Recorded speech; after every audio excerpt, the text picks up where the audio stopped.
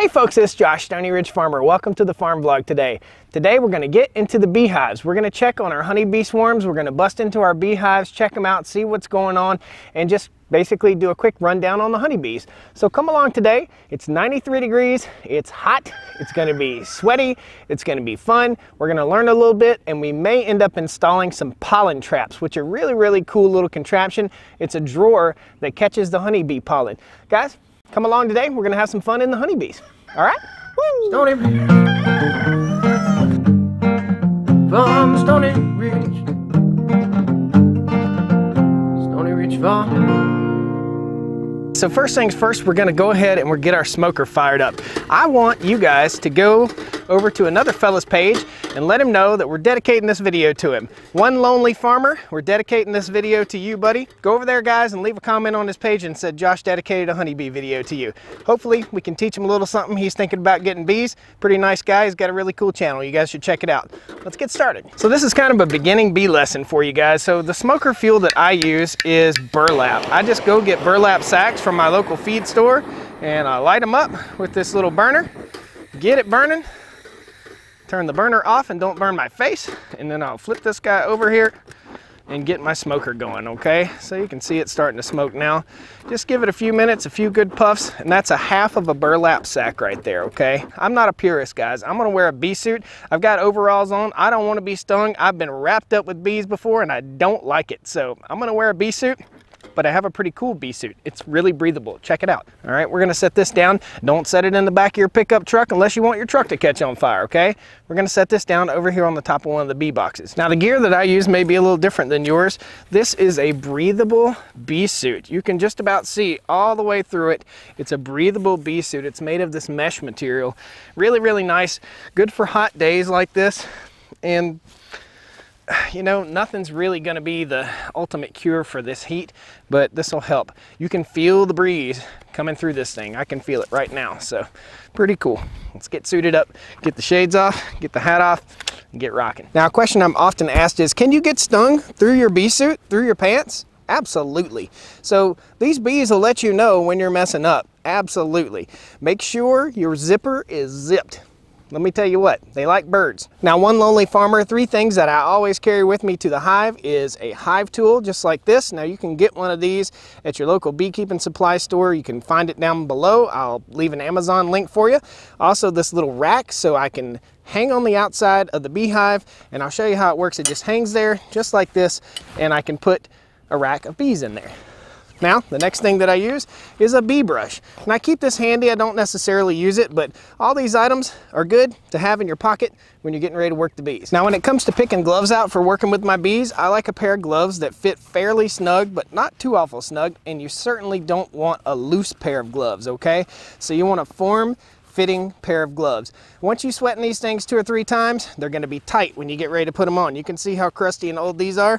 They're perfect. They're nice and tight and snug. The bees still can sting you through them, but they're not really likely to, especially the more you've worked with them. Now, time for my honeybee disclaimer. I am not a master beekeeper. I don't claim to be the master of the universe. I am not the smartest person on earth when it comes to bees. So if you guys have any criticism or comments, please leave them down there in the video description so we can learn from them. Don't be a condescending jerk because you think you know everything about bees. I don't know everything, and I guarantee you don't know everything either. So help us out here on the channel. All right, so we've got 4 beehives we're gonna work, and look at the amount of bees on the front of that hive right there. That means the hive is really crowded, okay? So for sure we'd be putting honey supers on the top of that one, but we've got 4 hives to work. We're gonna get into this far hive right here first because it's leaning and we need to fix it, okay? So we're gonna go ahead and get into that hive and make sure everything is secure. So we're just gonna lightly smoke the entrance right here. And we wanna be careful not to smoke too hard and so we don't burn any bees' wings. And then we'll crack the top open right here, just like so. Give it a little chop, just like that, okay?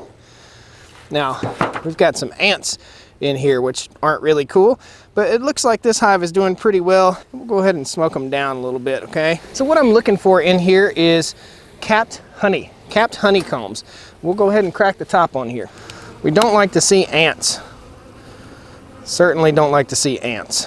So we'll go right in the center here And we hope to see only honey up at the top, okay? And I am not a honeybee channel, okay? This is not a YouTube honeybee channel, but we will get into the honeybees periodically just to show you what's going on. You know, it's fun. It's beautiful. Shining, glistening honey. Look at that. Beautiful, beautiful, beautiful. Very nice. I can hear the attitude of the bees getting a little funky, so we'll go ahead and give them a little more smoke. Smoke them down. This is the hive that's leaning. It's kind of crooked, so we're going to fix that crookedness. We're going to lift up this box, and it weighs about 35 pounds. Set it to the side and look down in here again. Check out what's going on. Clean up this burr comb. This is a queen cell that I just popped off, and the queen looks like it's hatched. Might have been one of the swarms we caught. Now we'll smoke them down again. Okay, just gently smoke them. This time of day, the beehive shouldn't be totally full. We should be okay. The reason I say that is because when the beehive is so full of bees, sometimes it's really, really hard to work with them. All right, we're just gonna pop out a center frame here to see what's going on. This is the hive that swarmed. I know at least once, maybe twice. Looks like the bees are very healthy. I don't see any eggs in here. There's a nice big old fat queen cell right there. See that? That means this hive might swarm again. You could probably get rid of that. Probably a good idea. Does not look like there was a queen in there though. I'm gonna take my trusty little handle here and lay him right there. I'm gonna lay that guy right in there. Being careful not to squish any bees. Gonna gently smoke them down again and check again. I should start seeing some brood at some point somewhere in this hive. If not, then we may have a failed queen on our hands, and that's honey. And that's honey, so that's good. I do not use queen excluders, and queen excluders would keep the queen from coming up in the honey chambers and laying eggs. What this tells me is they've decided this is going to be a honey chamber. You gotta be careful, you get into bees like this and they might start robbing each other, so you wanna work kind of fast. There we go, all right. Very good, happy little bees. Slide this dude out. And I got a lot of honey. And I got no eggs. So I need to see some eggs. I need to see some eggs and some capped brood. Hopefully there's some down in here, but it's looking not so good. I think this hive has a failed queen, guys. We're gonna put the top back on it and let them do their jobs. Oh Lord, that's heavy. That's probably 40 pounds. All right, put our screen top board back on. We'll get plenty of air circulation. And then we'll put our top on. So going into this hive, I thought they'd be doing pretty well. They had plenty of honey stores, but it appears that they have a failed queen, which means there's no brood right now to replace the current bees that are in place here. Most of the time in a situation like this, they'll have a worker bee that starts laying until a queen can hatch. So we'll have to see. I saw several queen cells in there. I actually pulled one off. I think I'm gonna leave them alone, let them do their thing, and hopefully they'll hatch a new queen, and we'll check them again in a couple weeks. Now we're gonna get on to this shorter box. This is the second swarm that we caught, and we caught that swarm 2 Sundays ago. It's been 11 or 12 days. Once again, we're gonna just lightly smoke the bees here, right here at the entrance. And again, you wanna be really gentle with them. You don't wanna singe their wings, and we have a reducer right here. We don't even need that reducer anymore. Pop the lid, open her up. And we have a screen top board already in place here. Looks like the bees are flourishing, doing very well. Now what we're looking for in this hive is to make sure that that queen that swarmed is doing a good job. Make sure that she is laying eggs, and we have some capped brood. We should have capped brood in here, okay? Hopefully we don't have any mites or anything like that. Mites haven't really been a problem with these bees. We'll get this burr comb off of here, set it to the side. Beautiful, beautiful burr comb. I know a lot of you guys that do crafts would probably love to have this stuff. We'll just set it to the side. And we're gonna go right here in the center, and we're gonna pull out a frame and see what we got going. Very carefully, this is a 10 frame beehive. So we're gonna be very gentle, very careful. Slide this guy out of here. Try not to make anybody angry. And we should see capped brood or eggs or something fun. This is honey. And over here on this side, there are eggs, okay? All down in there. They're so tiny that I can't zoom the camera in and show you. This hive seems to be flourishing very, very, very well. What we're gonna do, this is a 10 frame hive and we got a 10 frame box with drawn comb. We're gonna set it on there. Set this guy right on here. Now this is a 10 frame box with 9 frames in it. It already has drawn comb, and what that does is allows the bees a little more space to pack them with a little more honey. So they'll start working on this. So we saw what we needed to see here. They're flourishing, they're doing very well, and we're gonna leave them alone. We're just gonna let them do their work. Now the next hive we're gonna get into is Mr. Ginormous right here. We're gonna check him out and see what's going on in there. I'm sure we'll have to add a honeybee box to that. Check it out when I pop the lid off. Okay, so we're taking the lid off, and there are bees up under the lid. There are bees all over everywhere. Just bees everywhere. We're gonna give them some smoky. All right, now when we crack this open, you'll probably see a lot of drone bees go flying. Those are the male bees. They kind of get trapped up top sometimes. Can't get back out. So hopefully this hive is not Mr. Grumpy Grump. I think it'll be all right. There we go. Guys, this is a hive top feeder that I had on for the spring, okay? We're about 2 weeks out from harvesting honey. These bees are hot, and that's why they're out on the front of the hive like that. And here's what we have. That's just loaded up with honey. Awesome. This whole super is full of honey. This is a 10 frame super, so this honey super should weigh about 60 pounds. Now, one lonely farmer, you might be asking yourself, what do I do? Do I need to go further into this hive? Well, I've got honey up here. I know I'm pretty good in that situation, so I'm really not too worried about this hive. As many bees are on there, I'm not worried about it at all. The nectar flow is peaking right now. We've got clover, poplar, all sorts of stuff blooming. So I'm gonna add one more super so we can get those bees that are out on the front up in the hive, working, packing honey in those cells so I can fill my tummy with it. All right. And it's 90-something degrees out, so we're gonna put our screen top board on here, okay? And when we put our lid back on, we'll put our lid on cocked up a little bit so that air comes in through the front and out up through the back. Now what I would expect to see in the next day or so is there not to be that many bees up there, okay? So we put that screen top board on there, we should get better air circulation, and we put that extra super on there, so those bees shouldn't be out here wasting time, they should be in there working. Now we're gonna get into our first swarm that we caught on camera, okay? These bees swarmed 4 weeks ago. So we should have capped brood in there. We should have new babies that have hatched or babies hatching right now. So we're gonna crack it open. They all have a great temperament today, that's awesome. All right, pop these guys open. And this is just a top cover, okay? And that's what I put in when I first caught the swarm. And we'll replace this with a screen top cover, okay? I have not been in this since we captured the swarm, so I'm really interested. It's gonna be pretty cool. When you're taking covers off and you're taking supers off and you're taking lids off, you wanna put it in a place where you're not gonna step so the bees don't crawl up your ankles and sting you on the leg. This was a huge swarm that we caught. Pretty proud of that swarm.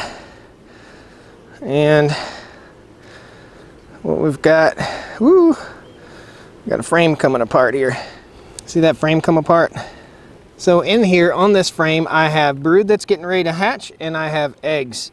So I'm very happy. I have eggs that were probably laid yesterday. So I'm just gonna slide it back in here and know that these guys are doing great. All right guys, what we have here is a pollen trap, and this pollen trap has a little gate on it, okay? And the gate goes down to bypass the pollen trap so the bees can go in this way, or it goes up like so. And the bees have to travel down through here. See these little holes right here? That's their only escape route. In other words, they can only go in one way and out the other way. Well, inside here are 2 pieces of wire, layers about that thick. And when the bees walk through, their pollen gets knocked off of their legs and into this drawer. So every day you go out, you slide the drawer out, and you get an awesome bounty of pollen. And we'll show you once we start getting pollen, we'll show you the bounty. It's really, really cool. Now the reason this thing is adjustable and slides up and down is so you can give your bees a week with pollen and a week without pollen, or 2 weeks without pollen and 2 weeks with pollen. Pollen is the honeybee's protein source and honey is the honeybee's carbohydrate source. Now in order to install this pollen trap, I have to take the hive all the way down. It's a little bit hairy.